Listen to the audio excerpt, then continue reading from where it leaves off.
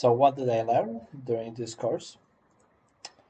First of all, player state and game state are very important places to store values, a lot more important than I thought, more important than the game mode and more important than the player controller.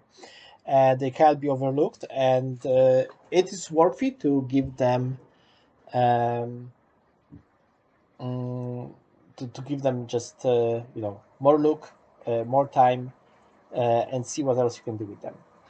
Component-based design, a lot better than interface.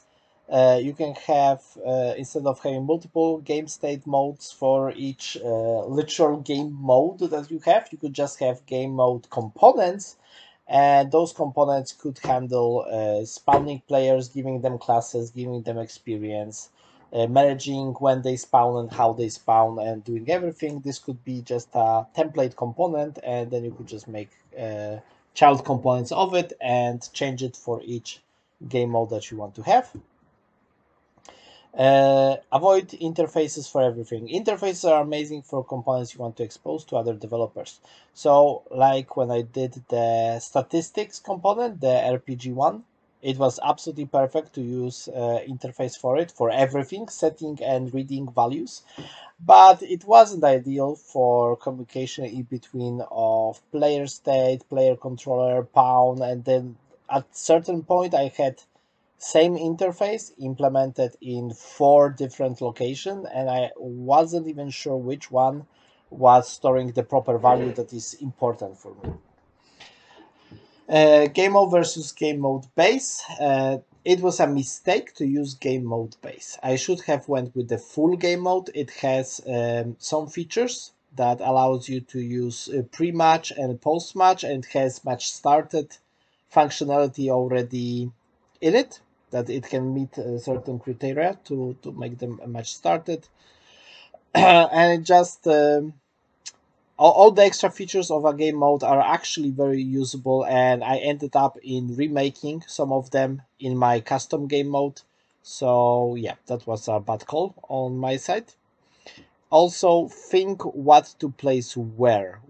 Think about your design. Put some time and effort into that, like what if you want to store, for example, inventory inside the player, or maybe actually the player state.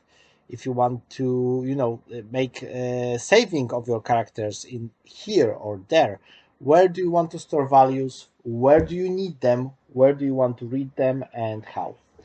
Also, important for game state and player state is that those two classes are always relevant. So be careful with replication. Every value that you replicate in them is being replicated to everyone. So some variables, it's probably good to set replication rules to be only replicated in between the owner and the server. So for example, I didn't do that for classes. They should be replicated only between server and the owner, because remote clients, they don't care what class you are picking in your menu. And by very fast changing classes, you could potentially wreck the network connection for other players and make the match almost unplayable by replicating a lot of information that is not important for them. See, what did we fail to do? So the particles that I implemented, they're not really very good.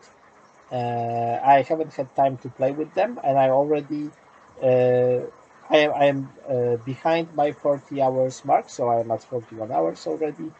So I'm not putting more hours into this game unless I have to really debug something.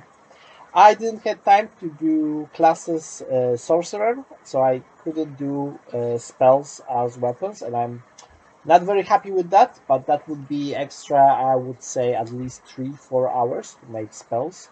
But the rule for making spells instead of weapons, it would be basically the same.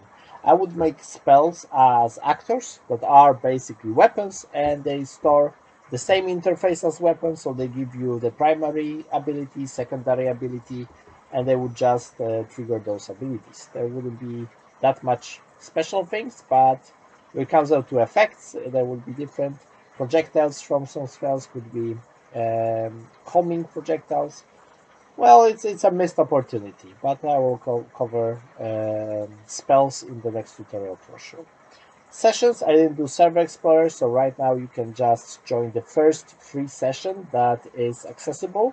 You cannot join very specific session.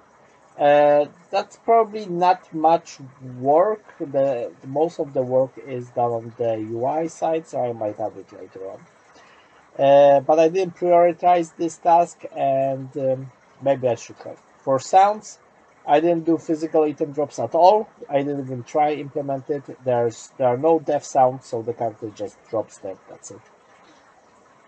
There is no experience, no levels. Each character is level 1 always, which is also not ideal. I wanted characters to unlock new weapons with each level, but that's not going to happen. That's an extra, I would say, 3-4 hours as well.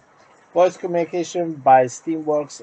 There's everything for it in advanced sessions, but actually there's a lot to implement.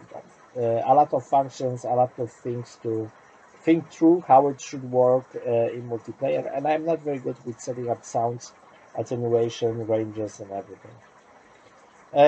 Interaction system. It was simply not necessary. We could make like some drop traps, some doors, and other stuff, but it wasn't necessary for the gameplay that we created. So I completely skipped that. Um, I forgot to check if I can use a single montage, but actually enable that will be very hard because I cannot run a montage. Well, I can run a montage section. I mean, I can start on a section. So with two animation tasks, but having single animation node, we could start and loop on one task, and then the second task would be just the start of the section of the execute. So that's probably doable. I didn't do custom ability tasks because we handle everything in the component. So this just wasn't needed at all. There are no hazardous environment. We just got player versus player. Also, the bow, I'm not very happy with how it works. Configure UI based on marketplace assets. Yeah, so there are a lot of really good marketplace assets for proper UI HUD. The mini map and everything. I didn't do anything on that. I wanted to do grapple hook for this game, but 40 hours it came and went so fast that it was impossible to finish all the features. So there's still a lot of work that could be done with the current evaluation of how much time it took to do what I've done. I would say that this is at least 15 hours to finish all the tasks on the board and all the features that I wanted to finish. Do I want to put extra 15 hours? I don't know. This tutorial is already going to be, I would say, very long. Like I got this will be probably like 80 episodes. So giving extra 15 hours would be extra 30 episodes just to add all those features. I don't want to make such a long series that no one will be able to follow and just do everything for 50 hours straight. So let's end at that and start planning the next tutorial.